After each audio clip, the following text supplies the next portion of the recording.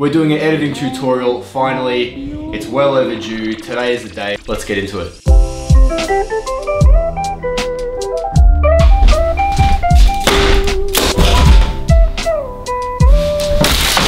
We don't need any of that shit, this isn't school. Just before we get into this, I do want to say that I edit all of my photos in Adobe Lightroom and Adobe Photoshop. So what I'm going to do is I'm going to put the link to the torrent in the description.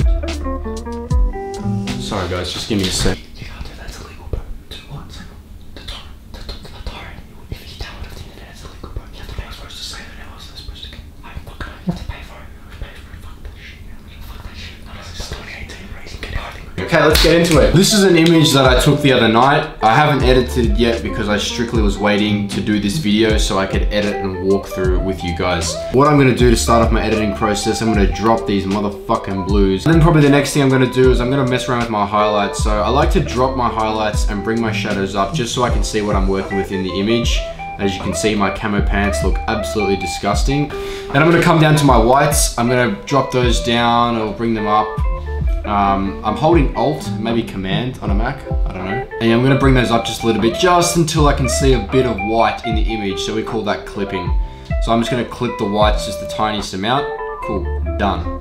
Great, now I'm gonna come down to my clarity. This is an urban shot and I like to have a lot of clarity in my images. They don't necessarily work as well for car shots or if I'm doing portraiture or nature, but it really depends on the subject of what you're shooting and where you're shooting. So that's just a good thing to keep in mind. Anyway, nevertheless, we're gonna come over to clarity and I'm gonna boost it up quite a generous amount, maybe about 40%. I wonder what 100 looks like.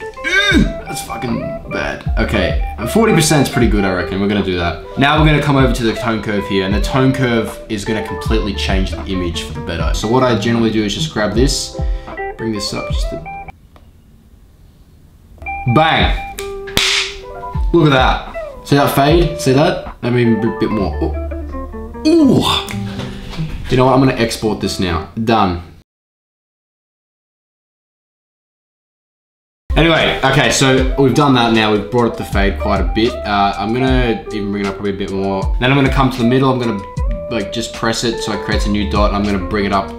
Cool, okay, well, no, we're not done with tone curve. I'm gonna come down. I'm gonna press this button here. It's called RGB. Alright, and I'm gonna come and press it down, and RGB means red, green, and blue. Every image that you ever take is made up of these 3 pixel colors. Red, green, and blue. That's what you're seeing right now, all mixed together. We're gonna come over to blue here, and I'm gonna do the same thing as I did before. I'm just gonna bring it across just the tiniest amount, just to give it a bit more warmth. And I'm gonna do the same thing with my red. Yeah, bang. I'm not gonna do it for green, because green's the loser. Down we go to the colors. Now these reds, they're looking a little bit pinkish, so I want them to be sort of more orangey. So I'm just gonna bring my reds over to the oranges, and I'm gonna boost them up quite a bit as well, just to get that extra.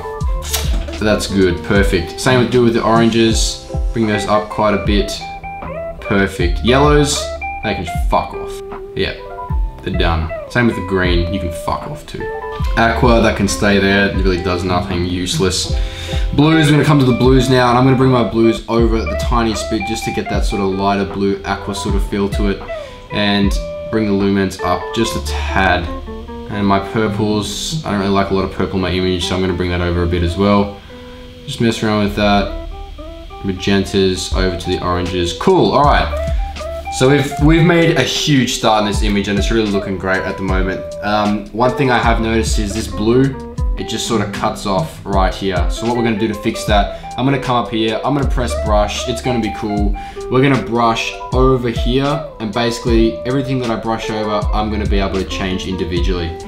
So all that right there, boom, done. We're gonna drop it into blue and just match that color up.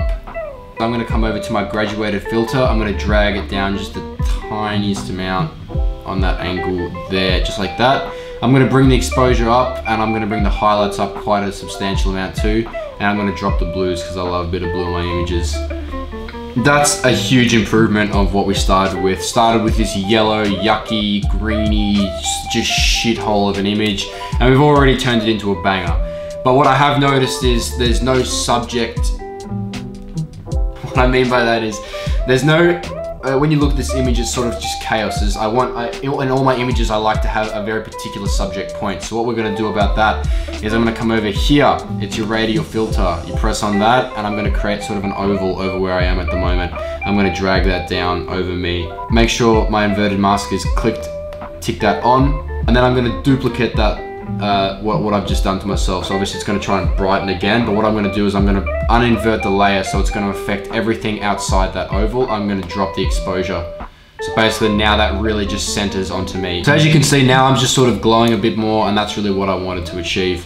I might boost this on the tone curve a little bit. Now I'm just really putting the final touches into the image because I'm relatively happy with how it's looking at the moment. I'm gonna right click, I'm gonna hit export. I'm gonna go hit export again. I'm gonna choose a folder, I'm just gonna send it to the desktop. Usually I limit my file sizes. I go into file settings and click JPEG. And then I limit my file sizes to around 3 megabytes here, so that's 3,000 kilobytes. Reason being is I usually Bluetooth all of my photos onto my phone, and I don't like huge files waiting and waiting for it to come onto my phone. And that's it.